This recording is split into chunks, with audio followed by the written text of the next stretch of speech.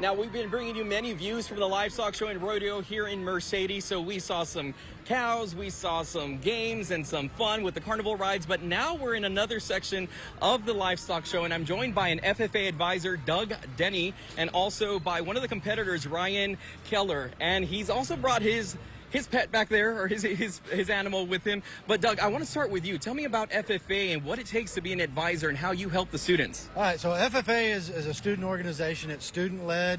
It's to teach them leadership skills and things like that to better their lives and keep them going and things like that.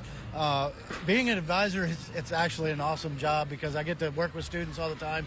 They're just as passionate as us about learning about the animals, whether it be a cow, or steer, or heifer, or pig, for that matter. All right, Ryan, now I know this isn't your first competition. Tell me about how the first one went and what the plan is now on this second one. So, like, the first one, it was like my first time going in. I was super nervous, but then, you know, a bunch of other people, they calmed me down because, like, you know, like the community, you know, it's just like everybody, like, helps each other out. And coming to this one, I'm a lot more, you know, confident in myself.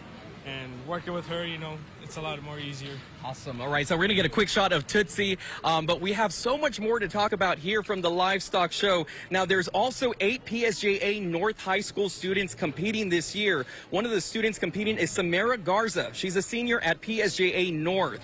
Now, Garza will be showing a lamb this year. She says she's been working with her lamb for 2 hours a day for the past 9 months. Aside from her passion of showcasing animals, Garza says she joined FFA to be part of something much larger. Not just about raising animals. You have life skills, you have speech development, you have everything that can help you out.